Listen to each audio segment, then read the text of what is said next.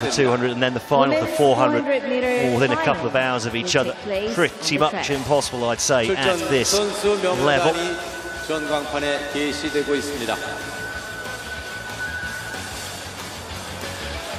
Francine McCrory, of course, is the woman who's been lighting up this event this year from America with a 49.85 clocking in Eugene earlier on.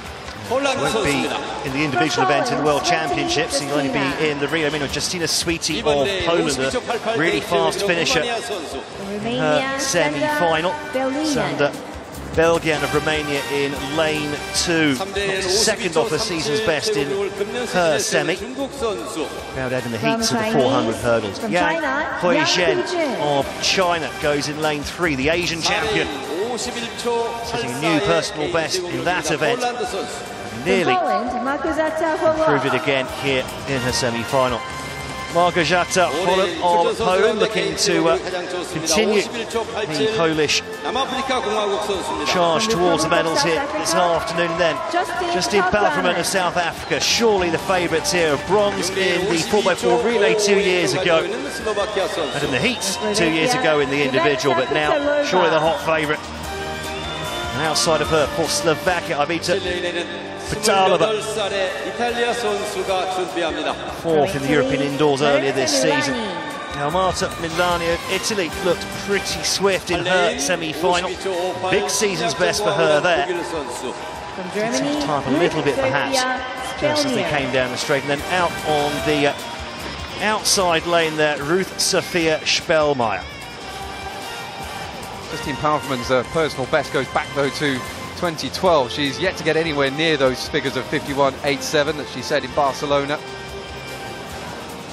She does have the well, the fastest of the season best. All of these girls, in fact, have been under 53 seconds this season. None of them have been under 52 seconds, though. This could be a tight race. PALFRAMAN, though, has broken her personal best at 100 and 200 this season. So she's developing good peaks, good speed.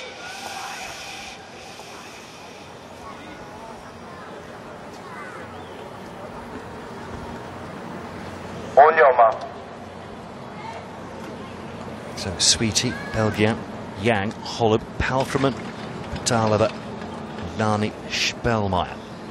Lanes 1 through 8. This is the final of the women's 400 metres.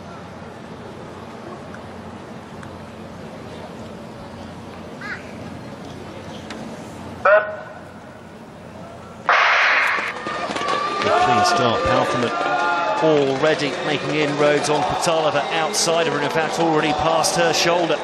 PALFRAMAN clearly in the lead as they go through the first 100 metres. Going well on the outside lane there seems to be SPELMEYER at this moment, and also in lane 3 as well, Yang Huizhen. But it's PALFRAMAN at the moment, certainly in the lead as they go through the 200-metre mark.